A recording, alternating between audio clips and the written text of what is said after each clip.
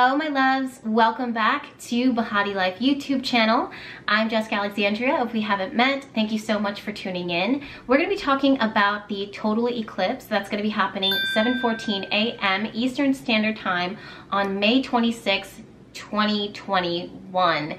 It feels so good to be able to be back sitting here vibing with you guys, pulling charts and cards. As you guys know, I've been on a little bit of a hiatus the last 2 weeks as I was settling into my new permanent home, which has been absolutely amazing. I have really kind of opened the doors for this eclipse, as I am always encouraging of you guys to do the same thing as well. Eclipses are times of major, massive change, disruption, and eradication is a word that just came through. Switching things up totally in all of our lives. It's like being in a room or being in a space and then this hurricane comes through or this energy comes through and just kind of cleanses everything, power cleanses it immediately. And as I'm looking at these charts, you know, there's a lot of things that we need to talk about. There's a lot of changes and adjustments that are happening with these planets. A lot of things that have already set themselves into motion, but when we have an eclipse like this, there is no turning back, and it kind of acts like a trigger point that there is no, you know, any changes that are happening during that time or anything that pops off during that time, it will be life-changing, truly. And I want to encourage you guys to go back in time, if you can, to check out all of the past total lunar eclipses in your life, or maybe a handful of them, and see how your life has changed. I don't want to just talk about just the Sagittarius eclipse. I want to kind of give you guys a helping hand when it comes to these eclipse types energies, because typically what happens on the internet is that there ends up being a lot of fear-mongering within the spirituality and astrology communities, where they're like, holy shit, you know, the shit is gonna hit the fan. And sometimes it does, but what we don't want to do is brace ourselves with impact so hard that we end up becoming rigid and set in our ways, and then when things start crumbling around us, we start to feel a sense of loss of control or panic or whatever the case is. There's no need for that. Remember, these planets are not here to punish us. They are working on for our better interest always. And as long as your intention is pure and as long as you're keeping your vibes high, you have nothing to worry about. It's best for you to learn how to go and flow with this energy, especially when we're working with Pisces energy in general. Now, the reason why I'm talking about Pisces energy is because we have Jupiter, who just recently moved into the sign of Pisces on the 13th, I believe, of May. Now, Jupiter is the natural ruler of Pisces, and Jupiter connects to abundance, expansion, growth. It is connected to the idea and the energy of guru energies, theology, philosophy, and how we understand this world. It's not what we've learned throughout this life, it's what we were born into this life already knowing and understanding. And when it moves into its natural ruler, Pisces, this energy of things that we already know within us, this internal wisdom, this internal consultation, really, so to speak, because that's exactly what this eclipse is going to feel like, it all starts getting activated. It all ends up getting supercharged. What does this mean? Well, remember how I was saying that there are things that were already set into motion? I'm gonna be like a broken record, you guys know. I mean, take a shot for any time that I say I'm a broken record on this YouTube channel. I've really been saying like a broken record, take a shot, about Saturn retrograde and Pluto. Well, Saturn and Pluto, they've been really breaking down tradition. They've been breaking down government, politics, business, branding, all of that. And when that happens, they're ushering in a new reality, a new world, a new order. And that's something that you guys know is not brand new to this channel. I've been talking about this years before it even happened, before it was happening, telling you guys to prepare and plan for this. And now that we're in this, you guys, it's really important that you realize that there are aspects within yourself that are being challenged, that are being broken down. It's not only just happening in our world, my loves, it's happening in the world within you. And the thing is that this is the best, beautiful thing that could ever happen in your life, honestly. And as crazy as eclipses can be, and as crazy as eclipses can seem, they really, again, are there to swing you into a new stage and a new level in your life that you may not have been necessarily expecting. And if these planets have already been working to break down the foundations around you that were weak and built on sand and crumbling, and then we have Jupiter moving through the sign of Pisces, this is going to push you into a space and a place within yourself where you have to rely on your faith. And you are going to be called into question to kind of disrobe yourself from ways of thinking and different belief systems and philosophies and perspectives that have been very limiting to you for so long. Now, I've been talking about this for a very long time on my YouTube channels, maybe like 4 years ago, I'm not even kidding, about, listen, the way that we look at the world and the way that we look at ourselves is going to change, it's going to shift. We're going to see a hyper focus on spirituality, on esoteric knowledge, on new age, on connecting within ourselves and not looking for others to give us an answer for, again, the things that it is that we need to answer within, from the self, from the higher self, from the divine. And what ends up happening with that is that as these beliefs that are being challenged within you, or as your career, how you've built your life is being challenged, how you've built your relationship is being challenged, how you built yourself, your diet, your habit, your lifestyles, the things and the people that you have around you, the communities that you're engaging with, those are things that are actively being broken down and crumbling to the ground around you. This has already been set into motion. And at the time of the eclipse, you're not only going to see that, but you're also going to see a new way of thinking about things, a new perspective.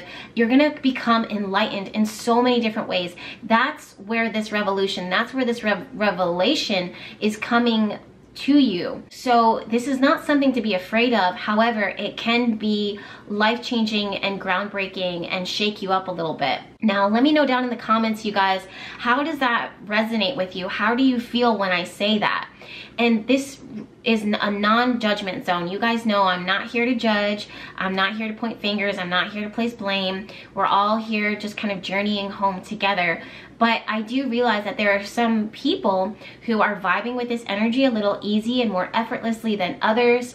And I'm just curious to hear where you're at with this. Now, remember, what am I talking about? I'm talking about how you view what you want for you and how you view yourself, how you view your world, your belief systems. This is not just your spiritual systems, your spiritual ritual, your spiritual routines. It can be found anywhere. So what I want you guys to do is look at what Pisces rules within your chart. Jupiter is at 1 degree Pisces, so keep an eye out for that. And then also 5 degrees Gemini, and also 5 degrees, where are we at here, Sagittarius, because that's the time, that's where our full moon eclipse is happening. If you need to, I always use astro.com. That's my resource for pulling charts. It is so accurate. Make sure that you put in your time, your time of birth, your date of birth, and your location of birth, as specific as you can, and that will pull up your actual natal chart. Hit the transits for the time of this eclipse, which is again May 26, 2021 at 7:14 a.m. Eastern Standard Time, and see what's happening and seeing what is occurring. What you're going to look for is for the moon to see where it's aspecting, what house it's sitting, because that's where you're going to see the start of these major changes that are happening permanently in your life. And this is, again, very, very good. It's very much a blessing. Now, one thing that I want to talk to you guys about is the fact that Jupiter now has moved into the sign of Pisces. And like I was saying, you know, this enters in and ushers in the guru. This ushers in the energy of the ascended masters. This ushers in the energy of philosophy, philosophical thinking, travel, mental expansion, spiritual expansion, and growth and education. So for so many of you guys, you are going to learn so much about yourself in such a small amount of time. It's going to feel like a treat. It's going to feel like dessert, how much you're able to learn. But if you are so caught in this web of Saturn, this is from the past, if you're so caught in the web of Saturn, Pluto, in Capricorn energy, where you were rooted, where your foundation was initially created, or how you want things to kind of stay and to be, then you're not going to feel this energy in a way that feels constructive and positive and enlightening. It's going to feel like a threat, and you'll be caught in this issue and this identity of survival mode, and that's what we don't want. So another thing that it is I want to talk to you guys about is how idealistic Pisces energy can be, right? It can be so idealistic. This is the planet, this is the sign that rules our ability to envision and have hope for the future, and to channel and manifest something so much greater than ourselves. And when the eclipse is happening in the sign of Sagittarius, this is where we are pulled and drawn into this vision and enveloped in this vision even further, even deeper, even more profound. We are going to feel this. And I really want to encourage you guys to allow yourself to drift on this, because when you allow yourself to disconnect from the tangible, from the routine, from the mundane, from the regular schmegular everyday normal life experiences, this is when you really start to dive even deeper into the magical experiences. This is something that I've been saying for a long time. You have to do this for you. This is your vision. This is your life. This is your love. Pisces is very naturally loving and giving and selfless.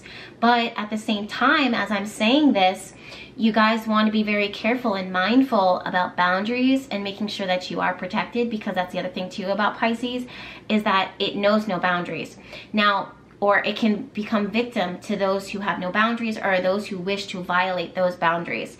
So I have to say that, especially now, you guys, with Saturn squaring off with Uranus, there is a lot of disruption. There's a lot of discord. We're going to see this in our government, politics, businesses, and branding, but we're also going to see this in toxic masculinity. I'm going to say that. Toxic masculinity, not only in what you think it looks like, but also how it might look and feel within. So this might be our inability to kind of relax and be receptive and to heal ourselves and to nurture and nourish ourselves. So we end up violating ourselves with all that we're doing all the time, or our just forcing our will and forcing an outcome. We don't want to do that anymore. Remember, with Jupiter moving into the sign of Pisces, and I keep talking about this because the eclipse is happening in the sign of Sagittarius, and Sagittarius rules Jupiter. Jupiter just moved into the sign of Pisces, and these planets are connected.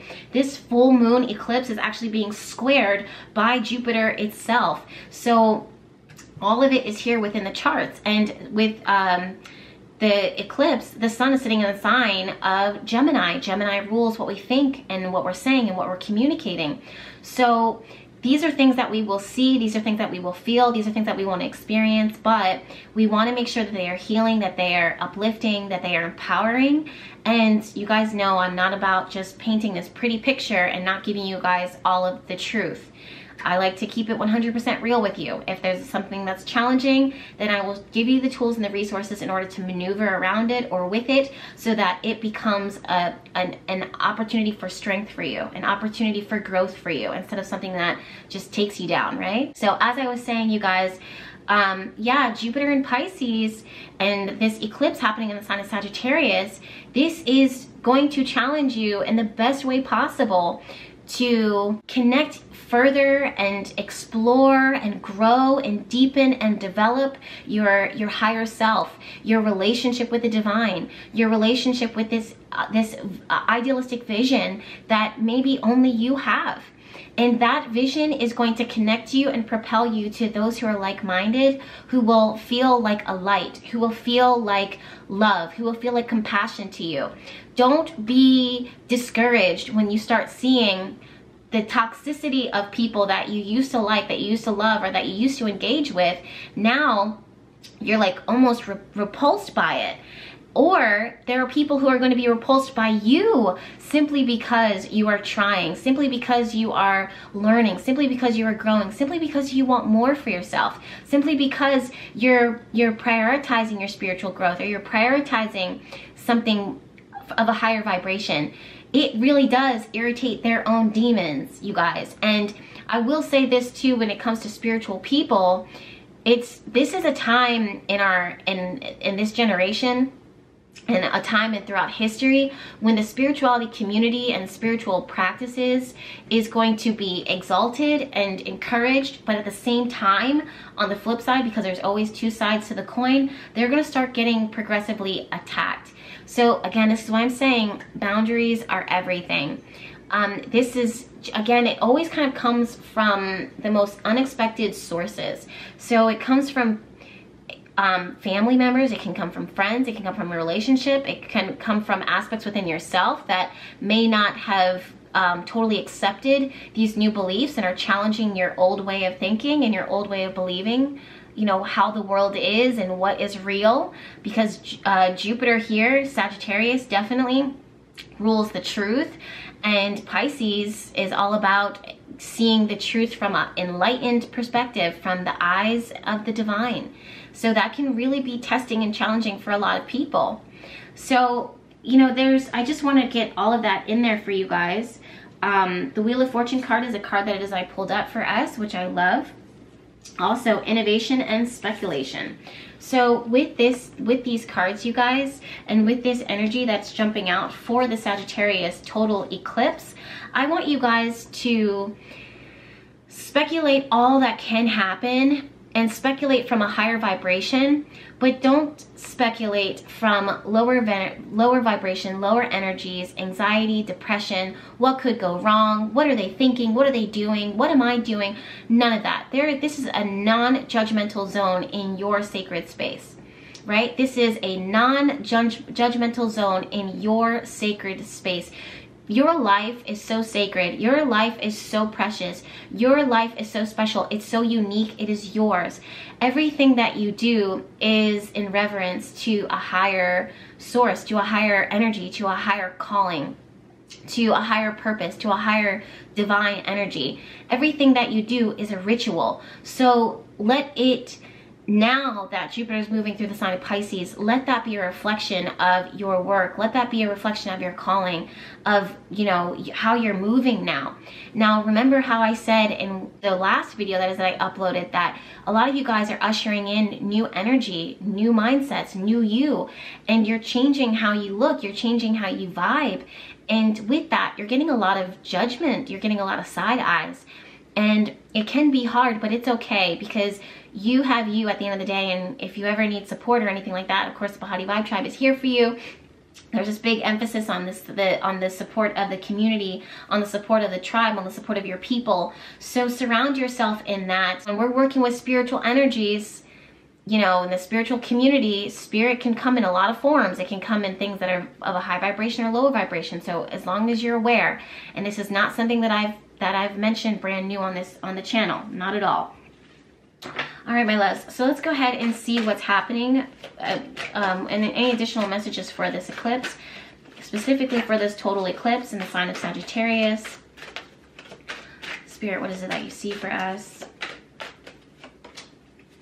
Wow, I'm seeing a lot of success.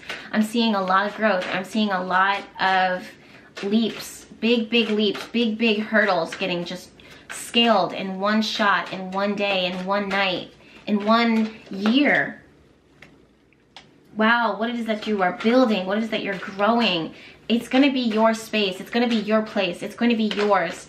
I'm hearing this, and I'm being called 8 of fire. It's coming in fast. It's coming in quick. Some of you guys have had visions before in the past, long time ago, years ago. You guys had visions that you knew was going to manifest for you, and it hasn't manifested yet. It didn't manifest yet, and Spirit is calling you to know right now that it's still for you. This vision is still for you, and Jupiter in Pisces is going to reconnect you back to that. And there's this big space of don't give up, never give up. And that's the other thing too. Jupiter in Pisces and always understands and always knew that timing doesn't really exist. It's just a construct. And if something hasn't manifested yet, if something hasn't materialized, you still have time. What is time anyways? So that's something that's coming through for you guys. I just am so in love with this message. Wow, the High Priestess is jumping out with mugwort. This is the inner knowledge. This is the third eye. This is what you know to be true because you can feel it, you can sense it. And you don't need to confirm and gain clarity from other people, other human beings, other books, what the internet is saying. It has to come from the divine. Ace of Cups is here. The Queen of Fire, the Queen of Wands is here.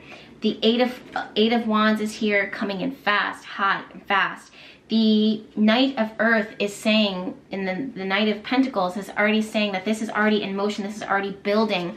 If you build it, they will come. Two of Air is here. Queen of Airs is here. The Devil card is here. There are aspects within you that have been skeptical, that have been doubting, and that is totally getting null and voided out.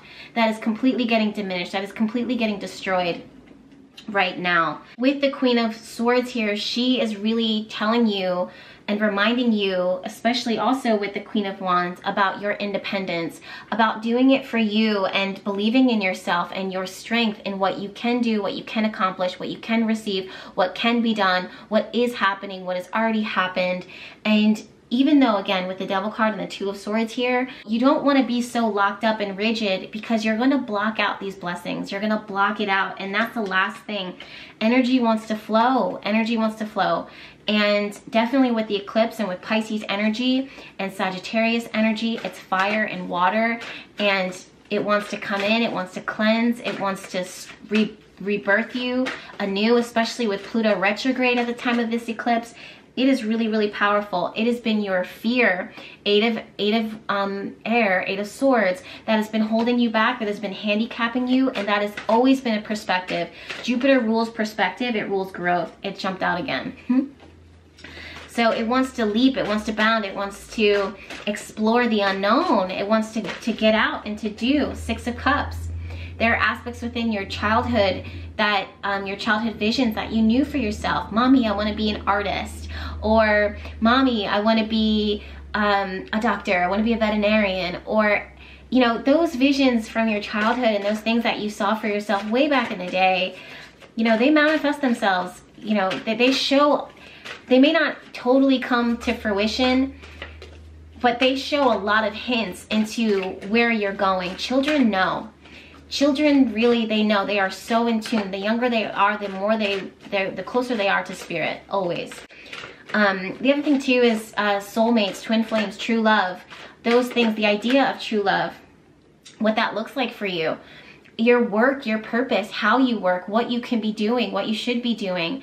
It's not going to be about the money anymore. It's not going to be about how what they offer you, how you've accepted it, and that you've been stuck on survival mode. It's going to be about purpose, destiny, dedication, determination, and conviction.